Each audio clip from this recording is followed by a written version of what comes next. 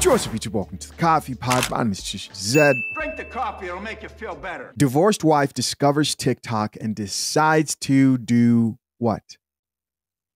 Start talking shit about her husband. Well, technically her ex-husband. She decided to share what exactly made her get her divorce. She's getting pretty popular because people are split. The men don't like what they're hearing. The women, of course, are cheering because if you think of like a divorced modern woman's starter kit, we've got to agree, man, that TikTok is definitely one of those 4 items. What are the other 3 items? I'll let you guys figure that out in the comment section down below.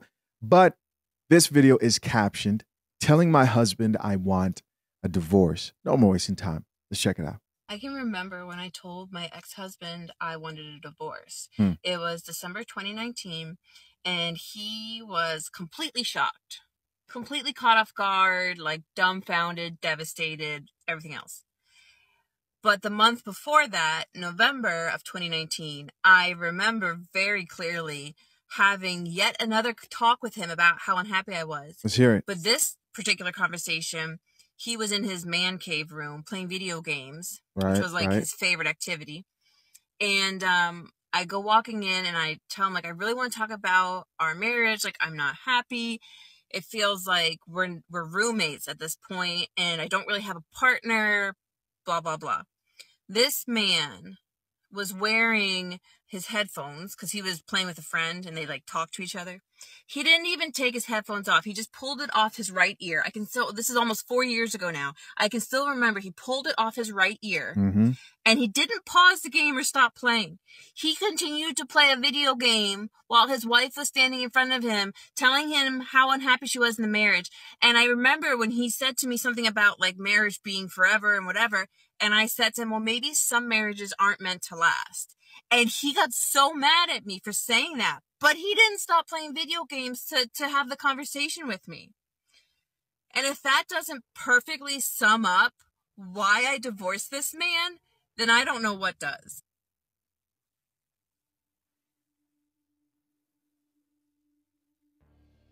The naive will look at the situation and say, how dare he not stop what he's doing to entertain this conversation because it's very important. Here's the problem with that story, because clearly she's told us everything that's wrong with the husband and how he conducted himself during that conversation. Are we allowed to talk about what she could have done better? Are we allowed to do that?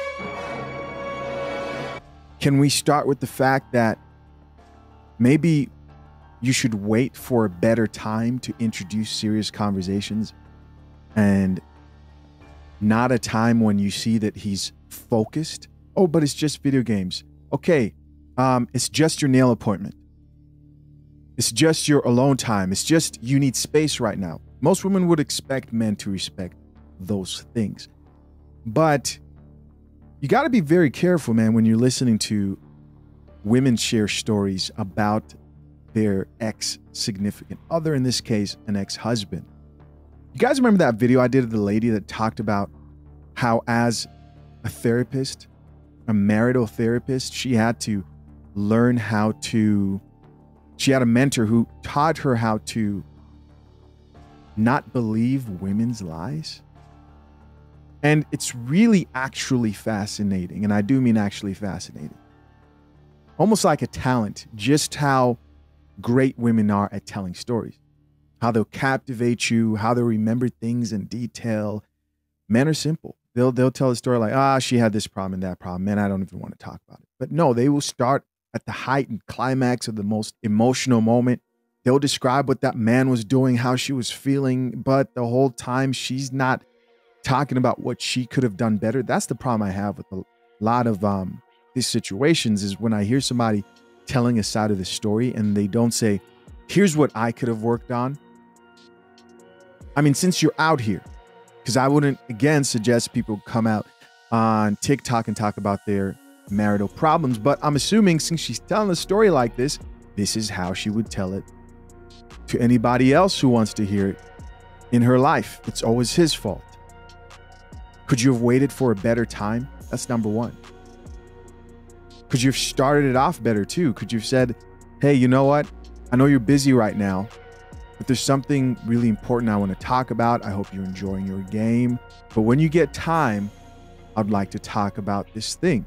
Sure, men don't like those talks, but at the end of the day, that's more appreciated, and he will come more collective and ready to take you in instead of stonewalling and avoiding you.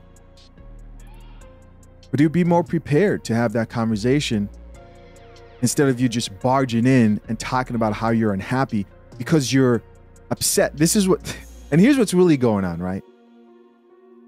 What's really going on is she's upset that he's not as unhappy as she is. Drink the coffee, it'll make you feel better. And in that moment, she looked over and said, this man's not miserable. I am. I'm willing to let go of this marriage. And it upset her. Seeing the happiness on his face, seeing that he had a piece of happiness still left in that video game that he was holding on to in this relationship. We're going to keep listening to the rest of these videos, but all I got to say, man, you got to be careful with believing women when they tell stories just for face value for what they're saying, because there's a lot that they'll leave out. And much like the female therapist who talked about how manipulative men are when it comes to telling stories, she had to unlearn that. And you kind of have to unlearn that yourself. Not saying that men are never wrong here. There are definitely men who women, yes, do need to leave and divorce. This, however, sounds like there were other issues that she's not talking about, which she contributed to. Let's keep listening. And I feel like this is a very common trend. I hear about this type of stuff a lot, where the wife had expressed her concerns for months or even years. And then when she finally says, all right, I've done everything I could do, I want a divorce. Then the husband's like, what do you mean? What's happening? I love you. Please don't leave me. Please don't take my kids from me. It's like, you should have put in effort. You had the opportunity. We give you so many opportunities to do the right thing. Okay, calling your ex-husband a B. Noted. Let's keep listening. Father of your children, calling him a B in public on camera. What do you guys think of that? Let's keep listening. You chose not to. This is now the repercussions of your actions. Am I wrong? Okay. So then this came. A flood of comments. Of course, we're going to check the comments out here like we always do on the Coffee Pod. It's really easy for women to find communities on TikTok, but once in a while, that algorithm will push the content to the men who can see through some of the BS and what you're sharing. This first commenter says he's probably playing his video games in peace now. With the laughing emoji, somebody else here added, he's happier now too. Here's another person who says, a man respects the vow of marriage and will stay with you even if they are unhappy. This is true. Somebody else here added, he is so much happier guaranteed. Let's not forget that during the vows, she promised sickness, health, happiness, all these things, terrible. And she didn't mention this part. And here comes the risk of marriage to those like myself who still value marriage. You know, you got to be careful, and you also got to accept the reality that it's one day at a time, man. But in the end, there are obvious reasons that I could see that that man was frustrated in that situation. And when you have somebody who can't see simple things like hold on, wait for a better time to talk, then it spirals into a situation that eventually cannot be fixed. Hey guys, did you know that I'm on Facebook? Go ahead and hit that link pinned to the top of the comment section. If you're on Facebook, give me a follow. You can keep track of current content, shorts, and also older content if you are following me on Facebook. Appreciate you guys. Back into the video. Here's another comment that says, lesson, don't start an important conversation while your husband is focused on another thing. Come on now. Somebody else here says, I told my husband 2 years ago, so we have another divorced woman here, that I was done. I hung in for 2 years. Oh my gosh. To see if anything would change. I decided 3 weeks ago to leave him. Oh, wow. They're like twins over here. Because I think she said she just recently... No. My bad. She said she recently got on TikTok. Not recently got a divorce. It's been a while for the main chick of his video. Goes on to say, he is so shocked and said he doesn't understand why I left. Somebody else here added, basically, they're fine with you being married and being unhappy. It's not your unhappiness that bothers them. It's they are losing access to the benefits of marriage. How about it's the fact that you lied on about your vows? Somebody else here says, don't listen to these men making these comments based on your video.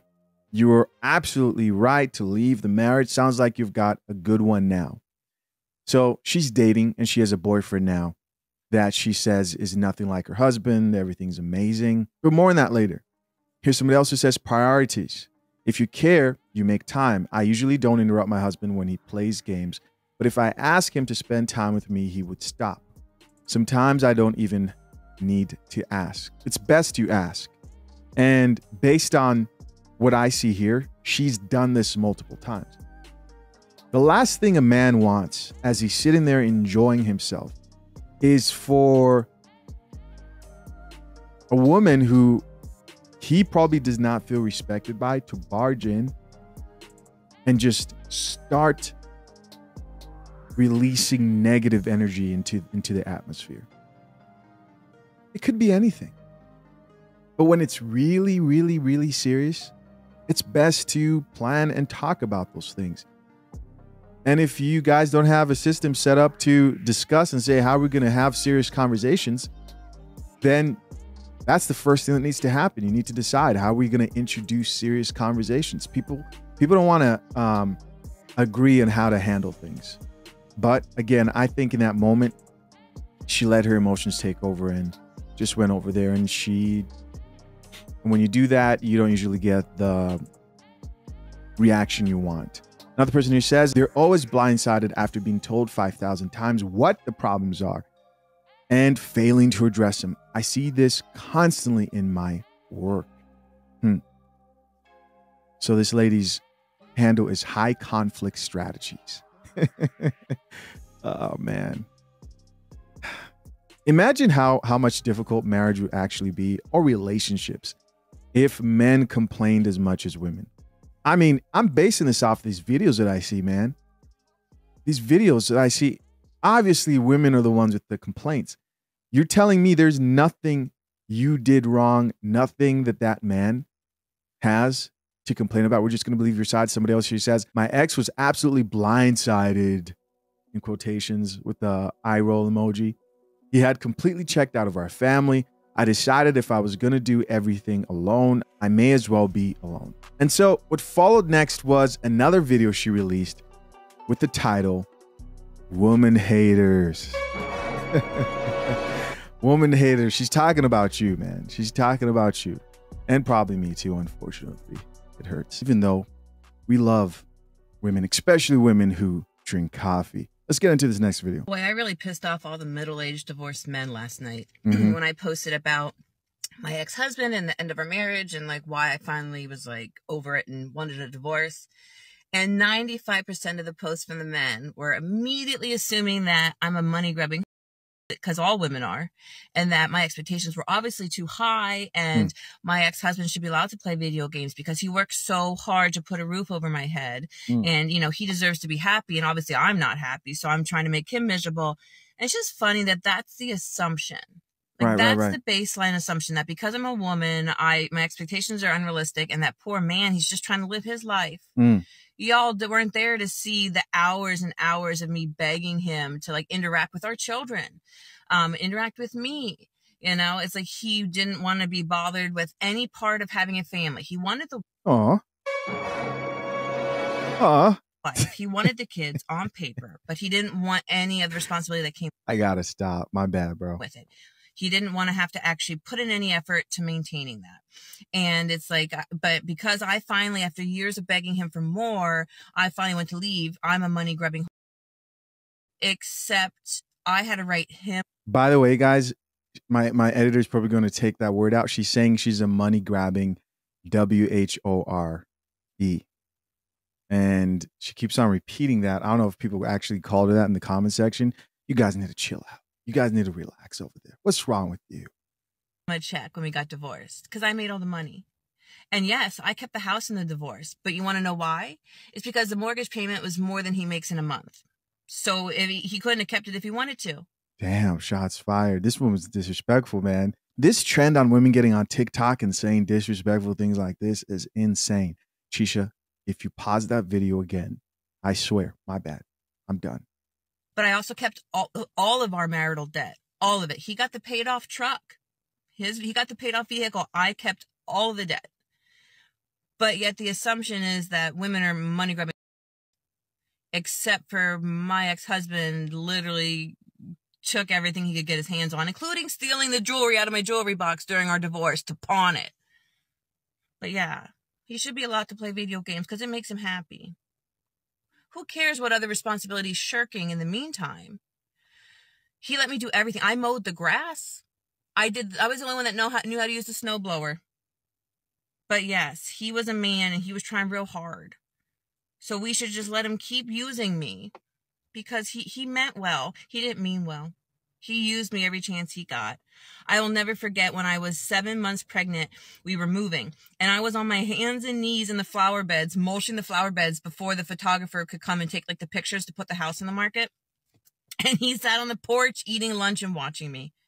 7 months pregnant, my big old pregnant belly hanging down, and I was still doing all the yard work. My man now stops me when I try to take the trash out to the trash can myself. Aww. So I'm not a man hater, not by a long shot. I found a good one, and I'm keeping him, and I do everything I can to make him happy. I cook him all his favorite things, and I make sure the house is stocked with all the stuff he likes, and he doesn't have to beg me for sex. Not once. Not once has this man had to beg me for sex. He can have it whenever he wants. Because he's stepped up to the responsibility and he treats me well. And so I treat him well. And we're happy. Because he's doing what he needs to do and he's being responsible. And I'm doing what I need to do and I'm being responsible. And we are honoring each other and we are treating each other with respect. And nobody's using anybody. And it works because that's the way it's supposed to be. Okay. Do you guys think there's anything wrong with that story that you just told? I'm curious. What were your first thoughts? Let me know in the comment section down below. Like put like second video number 2 thoughts. What are you thinking of that? Back to the point about modern women's ability to paint a picture and tell a story in a way that they are the victim. There's a few things I heard in there and I said to myself, well, that's not cool. That's not right. I would never do that. But then I thought to myself, I still haven't heard her say one thing that she did wrong in that relationship. She was perfect. And he was wrong. And if you really take what she says for face value, you guys, and this is how the unfortunately women are great at telling stories. And they'll paint the entire relationship like she has entire marriage, like they were no good times at all whatsoever. Because let's actually believe what she's saying. All he ever did was use you. Why did you marry a man who all he ever did was use you? That is a problem with choosing the right type of man. Why are you getting on here and complaining about a man who never did anything right whatsoever? And all he did was use you. We know that's not the case. At some point, you were talking about your ex-husband the way you're talking about the new guy who you're with right now. How amazing he is. When you were deciding to marry him, you didn't look at him and say, oh yeah, this guy I'm about to marry, complete piece of shit. Just terrible. No, you didn't. And so this is why it's really important to not take a lot of these stories for face value. Are there some that I do? Definitely, for sure, you know. But, and she talks about the leaf blower thing. I'm the only one that knew how to use a leaf blower. Don't you find it odd that she just mentioned one tool that she's the only one that knew how to use? How about the other tools? Do you think her husband, if he was sitting here, would say, yes, she did all the housework, I never did anything, I'm a lazy piece of shit? No, he wouldn't. You're getting on here, and the real problem here is, and this is the real problem, you don't drink any coffee. I don't drink coffee. I know. I don't drink coffee. I know. But she wasn't done. She then ended this video with this last final video that was captioned men versus women. Let's check it out. Let's check it out. The comment section in the last few videos I've made has really gotten out of hand. These grown boys who have found my videos, whew, they sure have a lot to say, don't they? Right. You know, I just started TikTok a few weeks ago, started as far as filming, and I was just... Congratulations, ma'am. You are infamous. Hoping to kind of create a little community here of women similar to myself, you know, and I think that's what the majority of my followers are, women in my general age group who've got similar life experiences. That's what I think most of us love so much about TikTok, is that there's just so many people on here making videos that with a little bit of effort, you can find your tribe, right? You can find your group of people who have similar histories and experiences to you. And there's some peace in that. It's nice. It's a nice feeling. So while we were over here in our little clubhouse talking about our experiences, and in my case, it was about my divorce, my ex-husband, these men just came and they kicked open the door and they told us just how silly and stupid we are. I'm sorry. And how dare we, you know, tear apart our families to try to be happy. So many of the comments were, well, oh, at least you're happy, or, oh, it's all about you being happy. Yeah. Yes. I deserve to be happy. I am a human being just like my ex-husband, and if he's happy playing video games, fine. He can go play his video games without me. So he can be happy and I can be happy. I don't know why these other men care so very much about that. But they actually have the nerve to say that the man's happiness matters more than the happiness of the woman. I don't know how you can say that with a straight face. Would you say that to your daughter or your mother? And if you would, then... Wait, didn't you just say that your happiness matters more than his? And I mean, that's what you basically said. That's why you left. It matters more to you. And I don't agree with that. I don't agree that the man's happiness, I don't think happiness should be, you can't go through a relationship, especially a marriage, judging it on just happiness. You're going to feel all types of emotions. There'll be great, amazing times. Sometimes you will feel unhappy. Sometimes people will let you down. But basing the quality of a relationship based on happiness, of course, is just a recipe for disaster. Now, if the place is just complete dysfunction, when there's no hope whatsoever, and there's just so much horrible shit happening left and right that no one can go on. Yeah, I think people are realistic. Most people. But this is not what we're hearing here. This is common situation, unhappiness, I'm out, peace. You can't be helped, so there's no point in talking to you. You know, but I think these guys expect us to keep filling this traditional role, but they're not being traditional men. You know, you left us no choice but to take charge. Women are running the households now. Why? I didn't really want to. I had no choice. Not my household. What? Had to do it. My ex-husband didn't step up to the challenge. He wasn't the provider and the protector. He wasn't doing all the things that you would have expected a man to do. So I had to step in and be both the wife and the husband. I didn't like it. By the way, I forgot to mention this in the last video. She talked about her husband losing jobs, like he would lose a job, and he had a difficult time keeping a job. The last thing in one of the videos I saw, she was like, oh yeah, he got fired. I remember this one time he got fired, and we had a trip planned and whatever. Yeah, that happens. And it's very difficult for a man to transition to a period of his life where he doesn't have consistent income. You work through it and figure it out because that's what you promised to do as the wife. As the wife. I remember seeing this in my own household. When my parents migrated here to the US, they had to uproot their careers and everything. And it wasn't always this balanced situation. Let's keep listening. You know, I learned a lot of skills I didn't think I'd ever have to learn. You know, I did it because I had no choice. And there's a lot of other women out there like that. We had to step up and be both parents, be both spouses, because our ex-husbands and ex-boyfriends and whatever, they dropped the ball and they let us down. A lot of the men made comments about how you took you didn't take your vows very seriously. You made a promise before God till death do you part. Why am I having to hold up my vows to the day I die? My ex-husband can just let me down in every way possible, and that's okay. Why? Because he has a penis? So what's dangling between his legs means that he's somehow superior and can treat me like shit, but I gotta worship the ground he works on? No, that's wrong. That's wrong thinking. Walks on? I don't think so. I agree with that. You know, just because we collectively as a group, us women, had the nerve to demand respect and had the nerve to